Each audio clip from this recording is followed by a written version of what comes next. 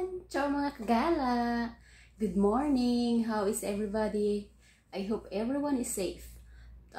Today I will sit here because we have the, it's not bad news, but okay, it's sad news, but of course for me also it's good. I mean, it's not good, but it's good. I don't know what is the meaning of this. Because I have the problem of my visa here in Serbia and I need to exit. They cannot do anything for this and we don't have any option but need to exit. My visa will be expired after like 3 days. We go in all possible that we can make, but at the end we give up. There is no way for this because my paper is still in Philippines and it's late and we cannot do anything. So okay, so we decided and we talk and it's okay, and I will go to Philippines for vacation. And also it's good also for me, I think, because I didn't go home within 3 years, and you know I miss so much the province life, the Philippines. I mean 3 years because last year is lockdown and I'm planning to go home last year, but they canceled my ticket and okay, there is no chance. But now this time I will see in Philippines. So let's start. Samahan niyo ako sa aking travel vlog. Ciao everyone! We're in the taxi now. Punta kaming airport para sa aking flight.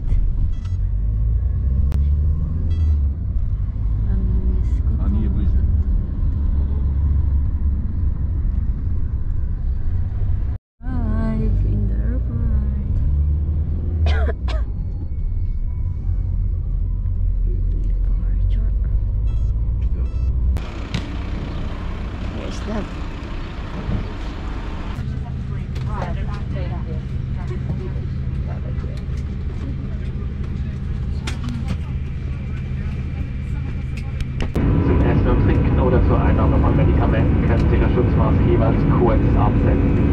Wir bitten Sie aber auch während des Essens längere Phasen ohne Maskenbedeckung zu vermeiden. So, check natin yung ating flight. So, andito siya, yung Bangkok. Yes. So, dito guys, nag-aantay kami na mag-open yung gate kasi sarado pa siya. Tapos, may mga nakapila na pero konti lang kami. So, yun, naglalakad-lakad muna ako papunta sa gate na yun. Kung saan, doon ako magpipila. Nagtakbo ako guys. So, tingnan mo naman yung hair ko. Wala na, sira na.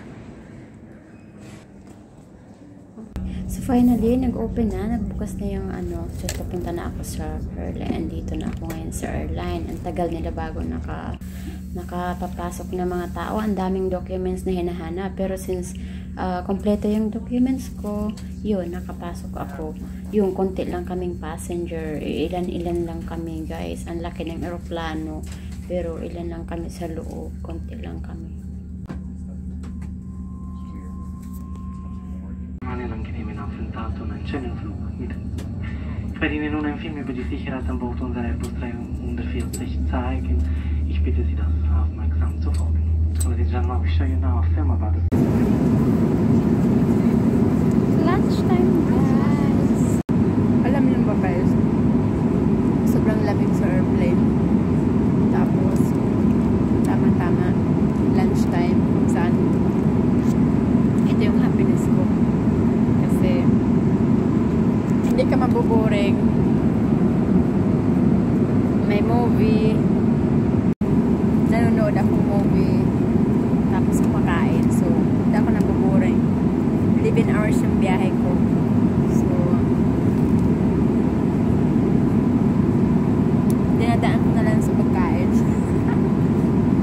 malamig kasi. Double. May jacket, may shawl. Tapos yung paa ko may kumot.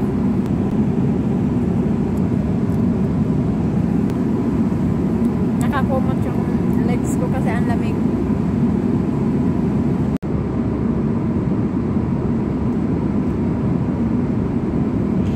So, pili tayo guys ng love story na movie. Favorite ko kasi love story. So, pili ako dito. And then, tapos tingnan niyo yung oras dito. Kung ilang oras. Walang kami. Dito sa may movie. Ilang oras pa yung natira. Kita ko yan. Ang oras is lang. Nasa Bangkok.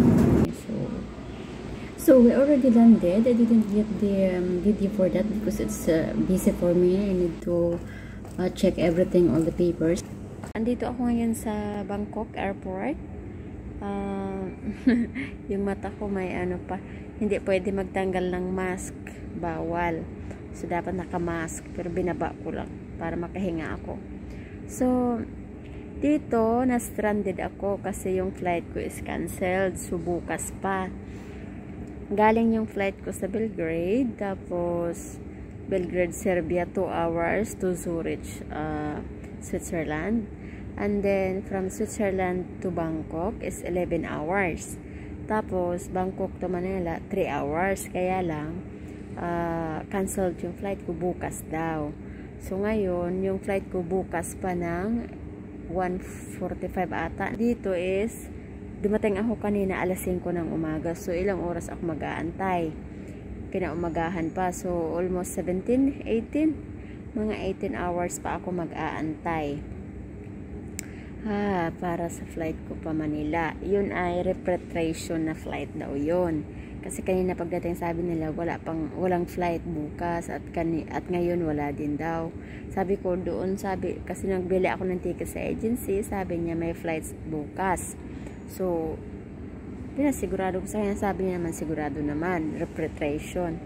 So, ngayon kasi mahirap dito sa Thailand, ayaw nila magtanggap ng, lalo pa pag walang flight, hindi sila magtatanggap ng mga transit kasi wala ngang flight papuntang Pilipinas kasi nakaban nga sila.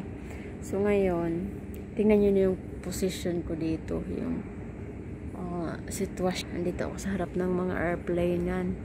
Tapos, kasi dito ako magsistay. So, ito yung nagawa ako ng higaan.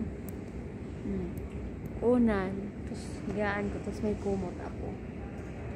May kumot akong dala. So, dito ako matutulog mamayang gabi. Kasi alauna yung flight. So, alas 7 pa lang ngayon.